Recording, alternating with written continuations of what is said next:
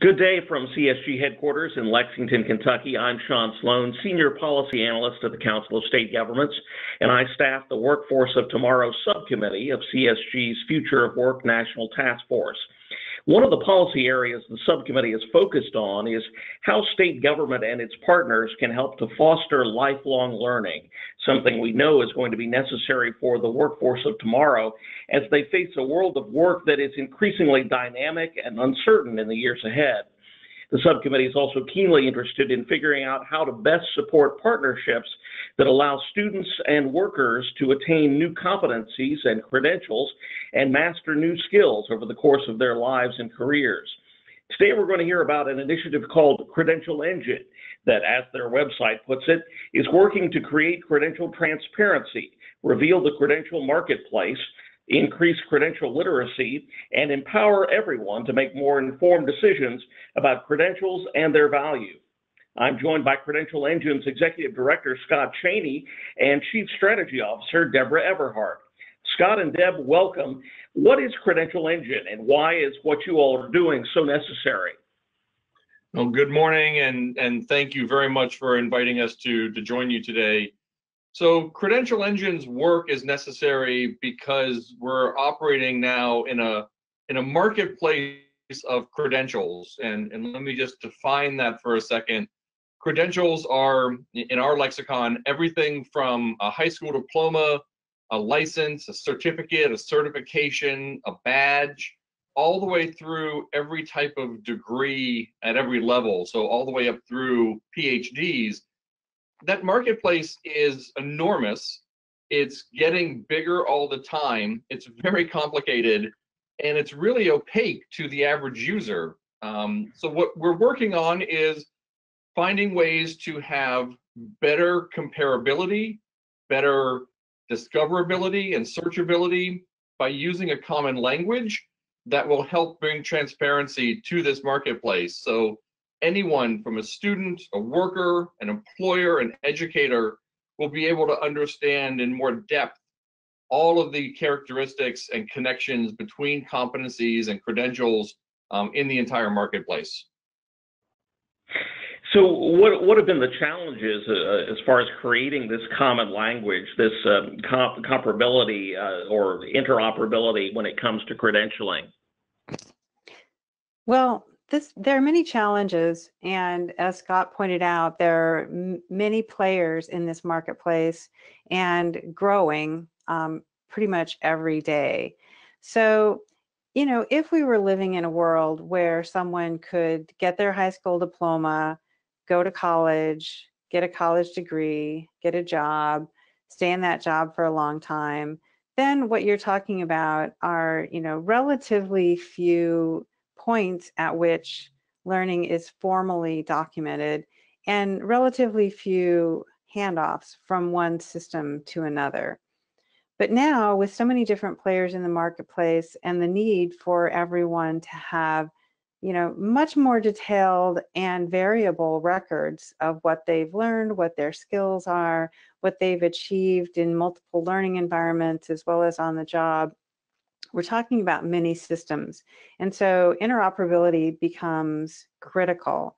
And so because those systems have all developed separately and haven't been using any common standards or common language, it's a challenge to bring them all together, but that's exactly what we're working to do.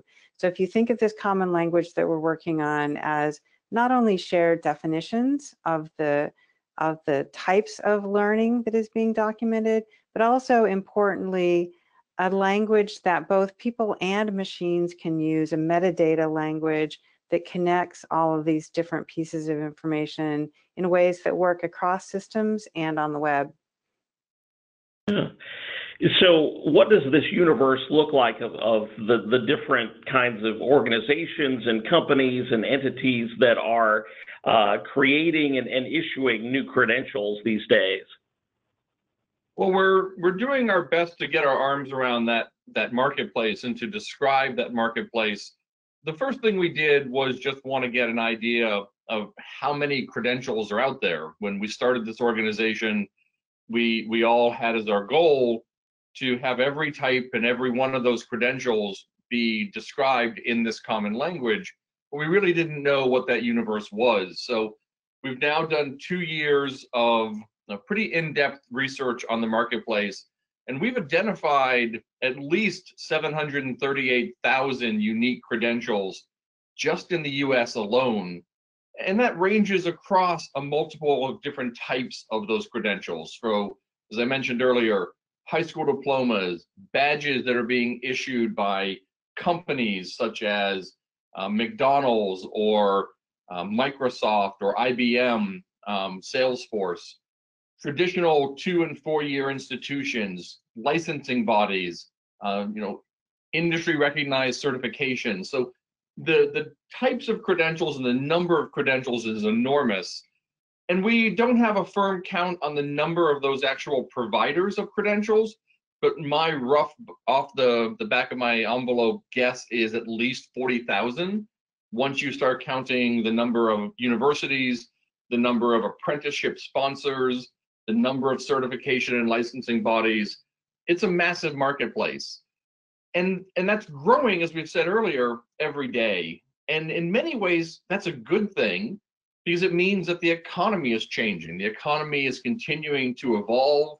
Employers need different sets of competencies, different sets of skills. That requires a new credential to reflect exactly that unique combination of skills to meet a particular requirement on the job. So we shouldn't expect the marketplace to slow down. And it's a good thing that it's going to be continuing to be active.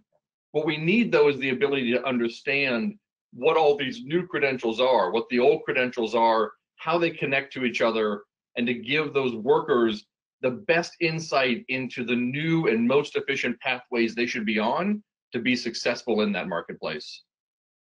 Yeah. The Credential Engine website has a long list of current registry participants. What can you say about who those folks are that are bought into what you all are doing? And, are there folks that have been more difficult to convince that this is the way to go? Well, we have partners really across the spectrum that Scott was just describing. So the organizations that have published their credentials to the registry and provided information about who they are as credential issuers ranges from higher ed institutions, K-12, industry certification bodies, licensure bodies, states, various types of government agencies, employers, career and technical schools. And so it really is across the spectrum. And, the thing they have in common is that they understand the importance of credential transparency and why they need to be able to provide this metadata about their offerings so that it can become part of an informed marketplace where people can compare different types of credentials, but more importantly, be able to stack and combine them in, countless different ways across a career and a life of learning and growing. Mm-hmm. So how do things scale up from here? What are the challenges you face going forward, and where does this process all move into the future? Well, we're still on the front end of all this work, of these 738,000 credentials and the equal number or more competencies and competency frameworks out there. We have still a relatively small fraction of what's available actually published. So to Deb's point there, one of the things we're doing is expanding the work we're doing with states. We currently work with 15 or 16 states formally. There are another 10 or so who are in active conversations about ways that they can join this work. And so a lot of our focus in the next year or so is going to be on expanding our state partnerships and our state support. And that's everything from helping states understand the value that transparency can bring to them as they're thinking about everything from building and documenting better pathways helping to identify gaps that exist in their marketplace in their state for where they're missing enough credentials of a certain type to support economic development or economic mobility? Are there better ways that we can be connecting the credential and competency information we have to information about the skills and competencies required by new jobs and open jobs, so that you can be linking the providers and the employers better to each other? We're also thinking more about how can we be working with states on building the enduring access to this information. So it's not a project, it's not an initiative, but it is a way that states think about, this is how we operate, to make sure that this data is both comprehensive and rich, that it's publicly accessible in linked open data interoperable formats, and that it's being used by lots of different providers to make sure that it's in the hands of students and workers and veterans in meaningful ways to help them with their pathways and their journeys. So we're working more and more with a number of state partners and organizations that work with states, from National Governors Association to Education Commission on the States, National Conference of State Legislators, and others, to really help to educate states about what the challenges are, how they can be part of this initiative, and what they can be doing to embed policy into their states to support this going forward. So are there states that have sort of gone above and beyond at this point with either their policies or their legislation or partners that they've partnerships that they put together that have really helped this process sort of move forward? Yeah, so it's always hard to kind of pick your favorite child from among all the states. So I won't say that any of them are doing it necessarily significantly better than others, but every state is taking their own pathway here, and every state, because of where they are and what they've already been doing, and the leadership in the state might have some different entry points. So let me just talk about a couple here. Indiana, I would be remiss if we didn't start with Indiana, because they've been our longest partner. They have actually published all of the credentials from their public 2- and 4-year institutions. They're working really hard to get their entire list of eligible training providers and their credentials they offer for their workforce programs or their Perkins CTE programs. They're doing a lot of thinking around transfer and how this information can help with transfer and credit articulation. They're doing a lot of thinking about how you can help veterans bring the information about the credentials and competencies they have and translate that into civilian communities, whether it's an employer or an educator.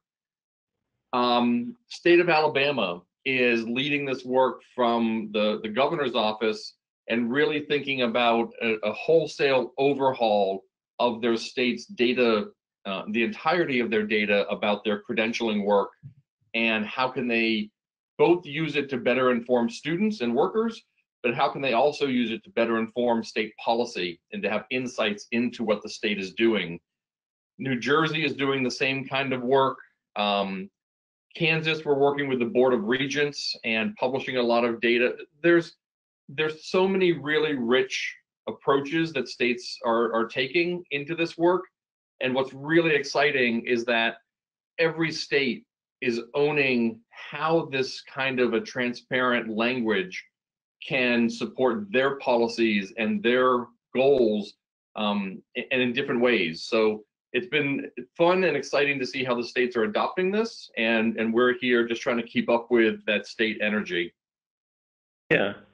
I wanted to ask about some other initiatives that Credential Engine is engaged in as well. You all contributed to a white paper that came out last year on something called interoperable learning records, or ILRs. What can you tell us about that? So, as I said at the beginning, we should expect that everyone will have many different types of records of their learning and achievements over a lifetime. And in fact, it's always been true that people have a variety of learning experiences. And it may have been impractical to document them all before, but new technologies are letting us document things that are very granular, like the acquisition of specific job skills or the competencies that are in a particular course, or a certificate that's embedded in a degree program. And so interoperable is the key word here, because those records will inevitably be coming from different systems and sources. How can they be pulled together in a way that they can be combined in meaningful ways and that the individual learner worker can control them? So the key idea of an interoperable learning record is that it provides a way for a person to have records from multiple educational institutions, their high school, their college, from licensure and certification bodies, from training organizations, from work-based learning, apprenticeships, and internships, military records, and also have those military records translate into civilian opportunities. Be able to combine all of those things in one place and understand my own achievements and be able to represent those achievements so that I can pursue new pathways or change careers when automation means that what I was doing is no longer viable, or transition from military to civilian. And so anyway, that is the idea of the interoperable learning record. And from our perspective, the key thing, how this ties into the work that we do with credential transparency, is that we provide that metadata language for all of those records to convey very clearly and openly in this common language what the learning record represents, so that it's not just a set of words, but that the information inside those records is interoperable, as well as the records themselves. And ILRs are something that the White House is behind, and a number of other organizations are behind, I guess, right? Yes, and there's actually a range of pilots that are spinning up this spring that provide many different opportunities for connecting educational organizations with employers, with military, to sort out some of the problems that are, frankly, pretty prevalent in terms of how education systems don't connect to employer systems and don't connect to military systems. So the purpose of the pilots is, to get those different parties, different stakeholders talking to each other, to get the systems working together, and to actually produce examples of how interoperable learning records can combine from those multiple sources. So we should be seeing, actually, as soon as this summer or fall, live examples of interoperable learning records. I also wanted to ask about a website that the U.S. Department of Labor has called the Occupational Information Network, or ONET, that is helping to give folks a sense of what different occupations look like and what the world of work as a whole really looks like for a variety of different audiences and perspectives, I guess. How is what you all are doing at Credential Engine helping to inform ONET? So I don't know if informing ONET is the right way to approach it, but making ONET even more valuable than it already is, and it's already hugely valuable, by including it in our common metadata language for credentials and competencies.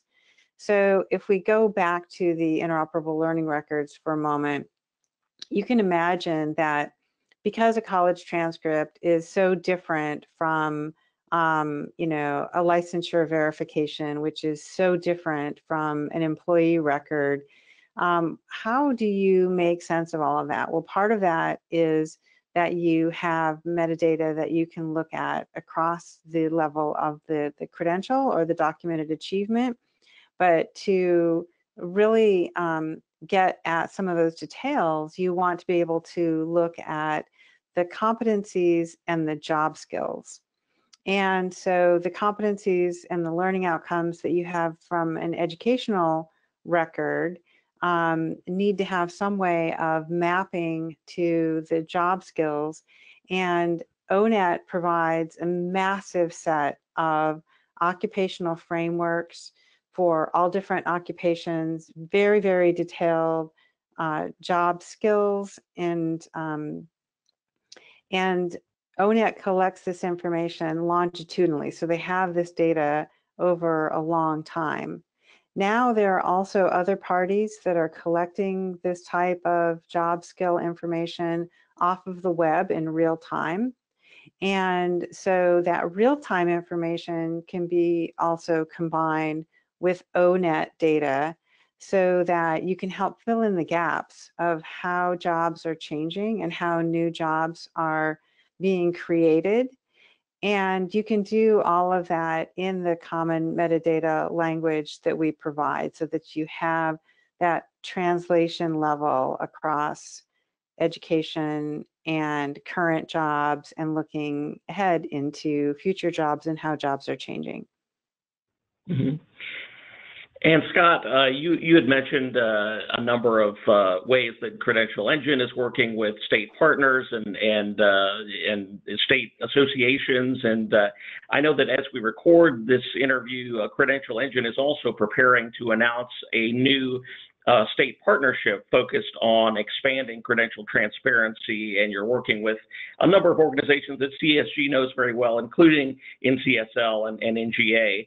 How will this partnership help you build on the work Credential Engine has been able to accomplish so far?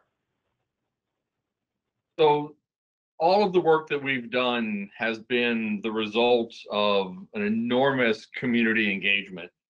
This work to build the metadata, to make sure that it's reflective of all of the different stakeholders, to be able to even have the term credential transparency be in an executive order that was signed by the Connecticut governor.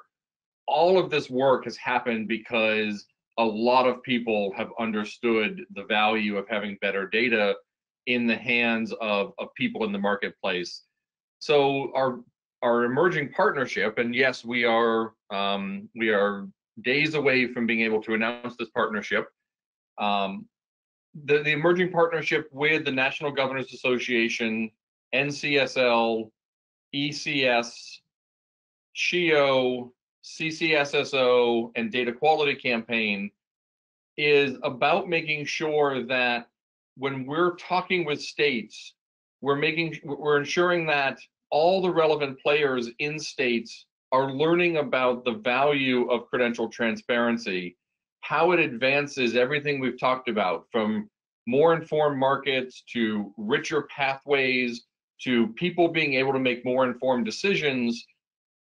Making sure that the governors are hearing that at the same time the leadership of a state legislature is hearing it, at the same time the head of the higher ed system and the K-12 systems are hearing it, and that it's building on all of the great work that states have been doing for years, in large part because of some of the efforts that Data Quality Campaign has been working on, that everyone sees that the next logical path, the next logical step in this data journey is to ensure that you have competency and credential transparency. And so working with all these partners, and we are very excited to welcome other partners. A lot of people have been approaching us to say, how can we also be a part of this, to make sure that we're collectively and comprehensively helping states understand what is the best path for them to move forward on this, so that it is an embedded part of how a state thinks about how parents and students in a state just expect data about what's in front of them, all these multiple pathways, how they should be able to get that data and consume it and use it and improve their own livelihoods by having linked open data in their hands, never calling it that, but having the tools that help them through their daily process. So this partnership we're very excited about, and it is a next natural extension of all the work we've been doing to build this broader community of people who understand the value and are working to put it in place. Well, Scott Cheney and Deb Everhart, I want to thank you for joining us today to tell us about the work of Credential Engine. This conversation will help greatly to inform the work of our subcommittee and task force going forward. I'm Sean Sloan at CSG headquarters in Lexington. Thanks for listening.